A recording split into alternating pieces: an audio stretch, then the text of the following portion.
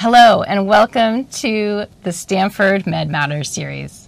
I'm your host, Daryl Oakes, and I am a practicing physician and specialist in cardiothoracic anesthesiology, and I am the Associate Dean for Postgraduate Medical Education and CME here at Stanford.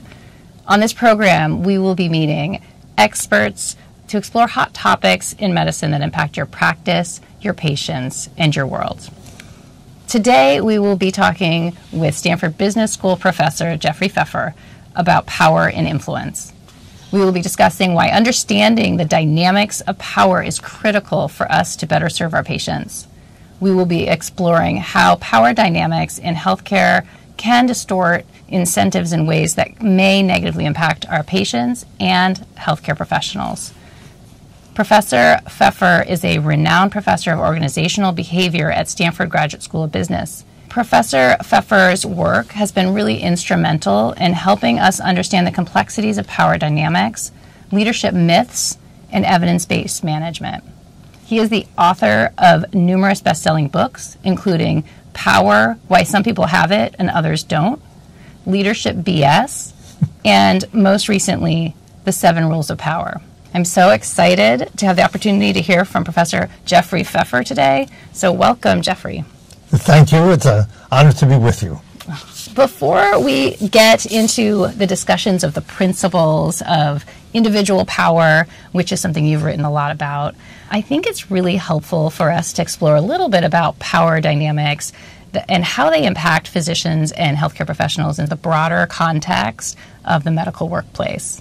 You have described in the past this concept that medicine has become more financialized, and that this has become very significant and a challenge to many of the structures in our current healthcare landscapes. And so if you could explain a little bit about what this means and how this influences the way we care for patients and how this may influence access to care and quality. Medicine, of course, is a healing art. It's a healing profession, and the patients and the research that makes patient care better has been at the core of medical practice for a long time. Much more recently, there has been an influence of financial considerations.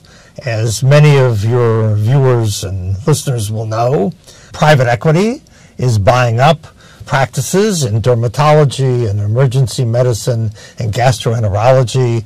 And of course, private equity is concerned mostly about returns. And there is, of course, evidence that suggests that when private equity buys up a medical practice, the price goes up and the quality goes down. So that's one aspect of financialization. Another aspect of financialization is that the private equity, if you will, mindset, or the concern for money above all else, has come to pervade really all kinds of medical institutions, including nonprofits, including actually Stanford, and including many nonprofits. Part of the trend is reflected in the changing role of and the changing employment circumstances of physicians. Now, at one point, physicians were mostly independent professionals. Now 70% are employees. And there was an interesting article in the New York Times that described the moral dilemma that physicians face. Because on the one hand, they have taken the Hippocratic Oath. They've gone into a healing profession in order to try to make patients better and heal disease and provide treatment. But on the other hand, they are now under increasing financial pressure to maximize revenues, to minimize costs. And so the two things, I want to take care of patients, I want to make a ton of money, don't always coincide. And so that's the dilemma I think that physicians face. There's also research that suggests that over the years, the power in the medical profession has shifted. At one point, doctors ran hospitals. And now there's some study that I saw in a major medical journal that said out of maybe 6,000 medical facilities, doctors only ran about 500. So the power has shifted. Not only is there the financial pressure, but the actual control has shifted from physicians to non-physician leaders, which also, I think, has made the medical practice interesting. I think there are a lot of examples of that, and I feel that the medical chart is really a metaphor in many ways of some of these transitions. I think the medical chart was designed as a communication tool, And it now is a primary instrument for billing. Yes. And also from metric management of care and physicians and providers. So there is this big conflict. And I'm just curious if you've thought about trying to be solutions focused to this situation. Are there opportunities where we can turn things to the benefit of patients and make care better? I think so, but one of the first things that we ought to recognize is that there have been now, again, research studies that demonstrate that while electronic medical records, of course, are now part of medical practice everywhere, the burden on physicians is disproportionately felt by physicians in the United States. So compared to other advanced industrialized countries, which are practicing state-of-the-art medicine and have all of the requirements to make sure and track patient outcomes and everything else, U.S. physicians have to spend way more time on all of these things, answering emails and doing a data entry and whatever. And so I think there's obviously, compared to other industrialized countries, an opportunity for improvement. When Amir Rubin took over One Medical, one of the first things he did was hire about 100 software people and to try to change a lot of the workflow and to try to make it easier for physicians to both keep track of what they were doing, but also to remove the burdens off them. One Medical, of course, is now bought by Amazon, and Amir has left One Medical. I think the fundamental issue is, are you going to have the technology serve the physicians in medical practice? Are you going to design technology that basically is designed without input from the physicians or, for that matter, other medical professionals, and you have the consequences of that? I think that those shifts require people being very thoughtful about where they have leverage to press the system to move in those directions. Healthcare is really supposed to be, or is, patient-centered at its very core. And I think that what is this tension you mentioned, whereas we have so many financial drivers of our healthcare system, what are the opportunities for both systems and leaders and even physicians in these systems to help promote patient-centric approaches? And I think you have some examples of leaders who've done this really well. And what does that look like? I have two friends who are now both retired from Kaiser Permanente. One is Robbie Pearl and the other was Jack Cochran. Robbie ran Northern California and Jack ran Colorado and then became the physician-in-chief for all of Kaiser. And each of them have written 2 books, and all 4 books basically make the same point, with which I agree completely, which is physicians need, which leads us into the discussion of power, physicians need to be more at the center of all of these health systems. That in many instances, I think doctors have said, I went into medicine to practice medicine. I don't want to be in administration. I don't want to be involved in these things. I just want to do my science and my patient practice, and that will be fine. But as physicians have maybe pulled back or been pushed back or some combination of push and pull, the control and the decision logics have shifted in ways that I don't think favor physicians or, for that matter, patients. And one of the themes that I often, when I talk to physician groups about, I say physicians need power. And you have to lean into power, you have to learn how to do power, and you have to say, I want to be in a position of power, because otherwise the logic is going to be made by finance or private equity, and patient care, and the quality of care is not going to get the emphasis that it deserves. You've mentioned before in other conversations that these elements of power, you can say you don't want to participate in it, but you are ultimately receiving the whole context of it. So I think it's hard not to engage, and I think that's an important quality, even if it feels uncomfortable. These are realities of our world that we need to understand and engage with. You can either do power or power will be done to you. That is exactly true. Moving on, I think that this has been a very large source of frustration. These power dynamics in the healthcare profession for physicians, and I think has challenged many, maybe even led to burnout and concern. You've just written a book a couple of years ago called Dying for a Paycheck, where you talked about the workforce in general and how the impact of the workforce can cause stress and health problems and actually even maybe decreased productivity. And that this is happening in our general workforce, but also how does this play out in our healthcare workforce? It plays out tremendously. Physician burnout is a huge problem. It's been documented extensively, but what I have often said to people, which doesn't always make them happy, is that documenting the problem is necessary but insufficient to solving it. My sense is that there are many organizations that believe the physician burnout is like the sun rising in the east. There's nothing that can be done. I don't actually agree with that at all. It's been documented, and the consequences have been documented. Primary care doctors, in particular, seem to be leaving. Other doctors are also leaving the profession. The rate of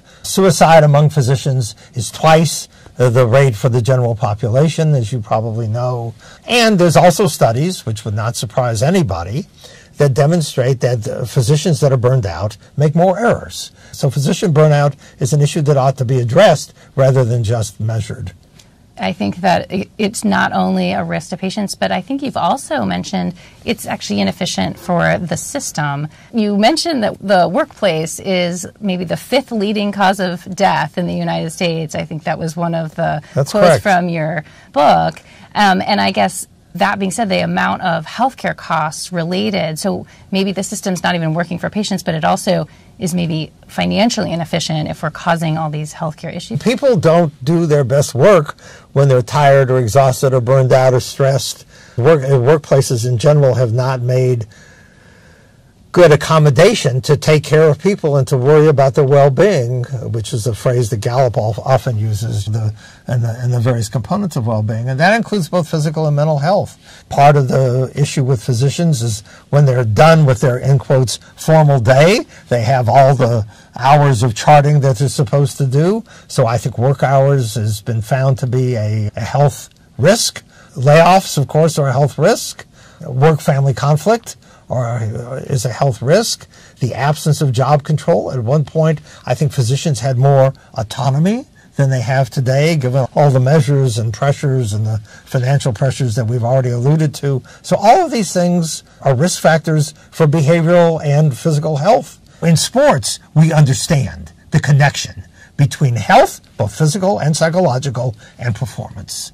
But that connection occurs in all kinds of environments, not just in sports. And we ought to be concerned about the health, both physical and mental, of our workforce. Nobody in any organization, and certainly not physicians, can do their best work if they're not healthy. Yeah, we have a sense of high performance in many of, especially you have a lot of high acuity centers where you have very high acuity patients being taken care of. I think this is a really important issue.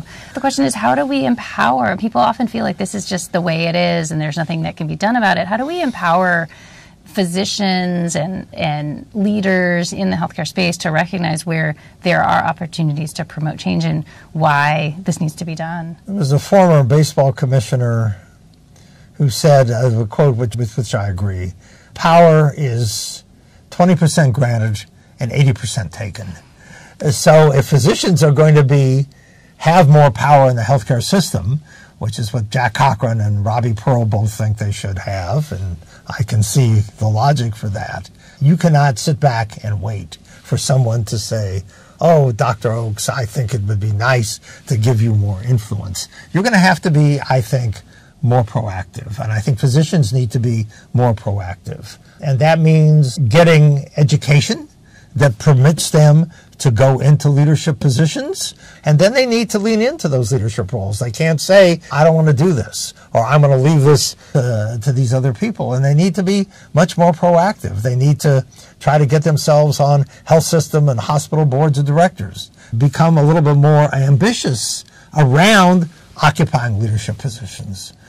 I love that. And as someone who also helps develop physicians to move into those leadership spaces, I think it's really important. I think there's a question, do you move into leadership positions and work within the current systems to change the current systems? I know there's been a movement more in medicine, and I think we've had a number of medical training programs unionize, and even some practicing physician groups have unionized, many other healthcare professional groups have unionized. What do you think about that trend as a way to assert collective power? Is that a viable solution in medical systems? What are the problems with that, or what are the advantages? It's an issue of one for all and all for one. I think collective voice is always more effective than individual voice. I think it is hard to get system change if you're just one individual. It is obviously easier if you speak as a group.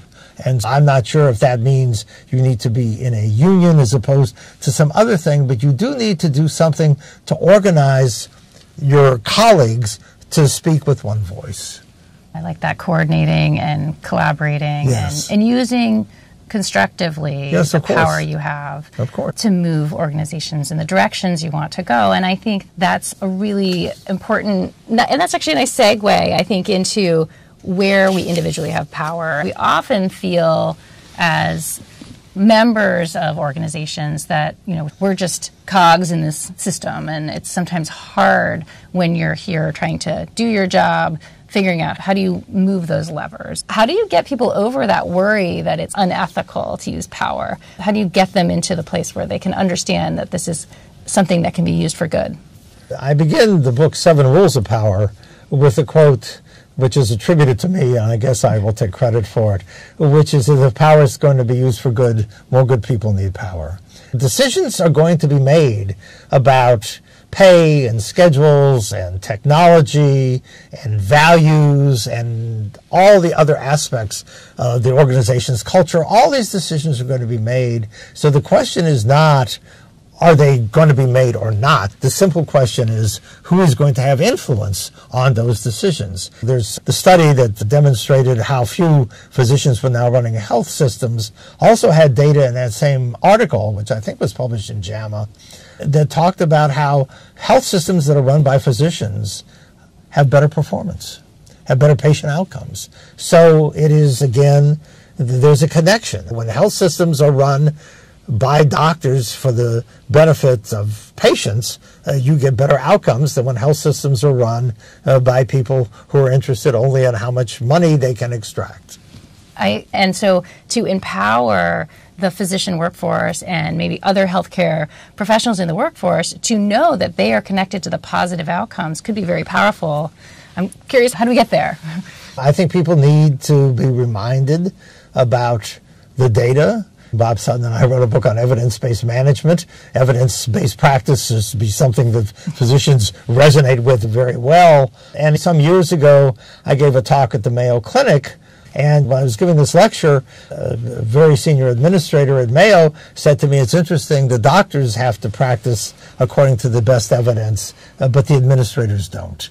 And many administrative practices are not evidence-based at all. And so one of the things I think we need to do is hold administrators also to account, so that if they say we're going to do X or Y or Z, to have data supporting that. I sometimes say that great leaders make change and bad leaders make excuses. And many people make excuses for why things have to be the way they are. I have to use Epic. I have to do this. I can't do that. I have to whatever. And people like Amir Rubin or my friend Rudy Crew, who ran New York City schools, and other amazing organizational leaders who say, we will not make excuses for why things that need to happen can't be done. We will figure out a way. Maybe not all at once, maybe not perfectly, but we will slowly make change to get there. The 100,000 Lives Project was the Institute of Healthcare Improvement said there are too many people dying from iatrogenic causes, and we are going to do some simple things. And by the way, we're going to do them now. We're going to do things to elevate patients' beds and to make sure that we do the right operation on the right body part for the right person, and do all these little simple things that turned out to actually save more than 100,000 lives a year. And similarly, I think there's too much physician burnout. burnout. The healthcare system is not really oriented around the doctors and patients. What are we going to do about it? Let's stop making excuses and make some change. I love the concept of dealing with the frustrations that many people have in their field with giving people agency and giving them agency through showing them where their opportunities for power are. Let's talk a little bit about your book, 7 Rules of Power, and maybe you could outline for us, what does the structure of power look like? What's the bare bones of that? And where are the opportunities? I think the first rule of power is to get out of your own way. And getting out of your own way is to get beyond imposter syndrome. I don't deserve to be the CEO of the hospital or whatever. Getting beyond your own way means not describing yourself in ways that disempower you by saying, I'm only a this or a that. Getting out of your own way means not worrying excessively about whether everybody likes you and approves of what you're doing. Your job as a senior leader is to enhance performance and to drive change. You drive change, enhance performance, not everybody's going to be happy. Some people are happy underperforming. Many people are happy with the status quo, which is why it's the status quo. First, get out of your own way and be willing to do what is required to make change. The second rule is to break the rules. All social change was driven by people who broke the rules. Martin Luther King's letter from the Birmingham jail was written while he was in jail. Nelson Mandela became the father of South Africa while he was in Robben prison. Social change is driven by people who say, I am not going to accept the current rules, and in the words of Laura Esserman, who basically says exactly the same thing, who made the damn rules in the first place? Patience is both a virtue but also a vice. Sometimes you could be too patient in making organizational change. So I think you need to break the rules. That's rule number 2. I would say for rule number 2, it's a good one for physicians to think about. We've been trained our whole professional life up until the point when we get our jobs is to follow rules. There's hoops you jump through, and so we got here by following the rules. And so I think it's a real phase change in your thinking as a professional to understand that now in your environment to actually do your job well, you may have to think differently about it. Yeah. Again, Laura Esserman says to me, and I don't know this because I'm not a doctor, but she said basically everything I learned about breast cancer when I went to medical school 25, 30 years ago has now been turned on its head. That's a wonderful example. So if all you did was treat patients for every disease in every instance in the same way that you had done it 25 or 30 years ago, there would be no progress. So progress comes out of people saying, our outcomes are insufficiently good. What are some ways of doing things more efficiently, better, with better cure rates and better outcomes and whatever? And progress is made by people saying, we have to do better. Rule 3, of course, is to act and speak with power. We respond to people on the basis of their body language. We respond to people in terms of how they sound. That confidence is often confused with competence, but because of that, you have to behave in a confident fashion. And there are certain rules about how you present yourself and how you show up. You want to act and speak with power. You want to, I think, build a powerful brand. We think about brands with respect to products, but individuals have brands as well. What do you stand for? How does your current life and what you're doing or aspire to do fit in with your personal background and your trajectory and what you know and what you've done? And it's interesting how people often aren't willing to brand themselves. So I think you need to brand. Rule 5 is, of course, network relentlessly. If leadership is about getting things done through other people, the more people you know and the more people who are part of your network, the better able you're going to be able to get things done. Leadership is about social relationships, and you need to build social relationships with people, and the more people you have connections with, the better off you're going to be. Rule 6, of course, is use your power. You are not given responsibility just to sit there. You have to do things with it. Jim Collins in Good to Great talks about getting the right people on the bus. Getting the right people on the bus sometimes means getting the wrong people off the bus. You have to make sure that the people that you are working with are aligned with what needs to get done and are aligned with each other. And Rule 7 is that once you achieve power and success, how you got there, nobody's going to care about. I think people worry too much about the long-run consequences of achieving a position of leadership or power. But in the meantime, I think you need to get out of your own way and build the social relationships and create the resources that will make you powerful. There are often people hear these rules and see some of the realities of people using power, and they see it in a sort of cynical light. I see it in a very positive light, because I think, as you have said, the interesting thing about power is that anybody can use it. As you were saying earlier, it's 80% for the taking. And so I think it can actually level the playing field in really important ways to encourage and teach all of us to have access to that. I'll let you fill in. The word that comes to my mind is a word that you used earlier, and I think it's a very important word, and that word is agency. To get people to step up, to believe that they can do stuff that they didn't think they could do, and to try things that they didn't think they could try. Certainly in the healthcare system, to try to get people to take more responsibility for and control over what goes on in that healthcare system. I think often people get stuck at the place where they need to wait till someone else does something. And I think the more we can realize that thing may never get done, so what can we do? What's within our power? Where are the leverage points? And I think we haven't been trained to think that way. We're trained to use evidence to manage sophisticated aspects of disease. But I think this is a really important skill set if we're going to be able to do our job well in our current environment. Yeah. There was a series of studies done some years ago called the Whitehall Studies, based on the British Civil Service, in which Sir Michael Marmot, a British epidemiologist, found that the higher your rank in the civil service, the lower your risk of cardiovascular disease or dying from a heart attack. And why was that? Turns out it's job control.